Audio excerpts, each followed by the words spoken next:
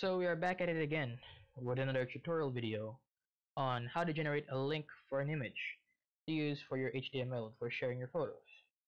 So you have been in a situation where you passed your project, you're trying to re-download and recheck if everything works fine. But after you open your website, all or some of the images are not showing. Well, that's because when you tried to open the HTML again, the location of the image changed. And so you would have to retype it again with the right location, which is fairly annoying, but we're going to solve your problems today. So okay, first of all, I would like to give credit to Evergreen Tech Tips for making this possible and of course for teaching me the ways on how to do this in the first place, so go give them a subscription. So what we're going to do is we go to Google and we're going to type in ImgBB or ImgBB. And the first thing that comes up is that you click it. So I recommend before doing any of this is you should make an account to store pictures in different albums for future uses.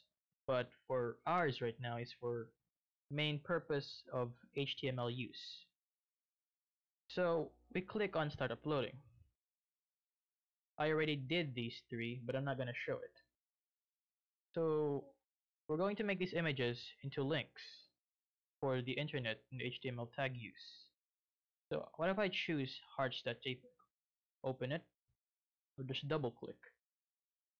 So you have a choice to either put this in an album of your own in public or in HTML, private link. I would advise you to make it only private link usage because of course we're gonna do this for HTML purpose. And you have a choice to auto delete it after 5 minutes or days or even weeks or a month. That's the maximum amount. But for me, I would just not auto delete it for future usage. So click on upload. The image is uploading. As you can see, there's other things here. It's embed codes. So you got links, HTML codes, BB codes. So normally we would click on HTML image. As you can see, the tag is already put for us. It's already there. All we have to do is copy it. I'm going to demonstrate it by using my own HTML. So open with Notepad. So as you can see, body background, the background image on this is I used the computer's image or the storage for the computer.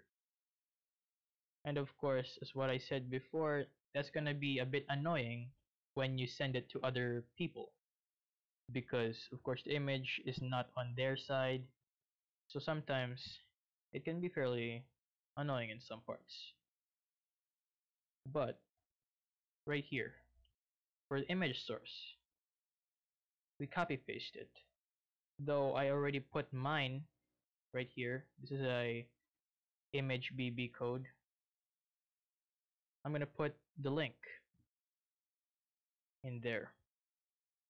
So it depends on you if you want to adjust more about it, more about width or height or borders.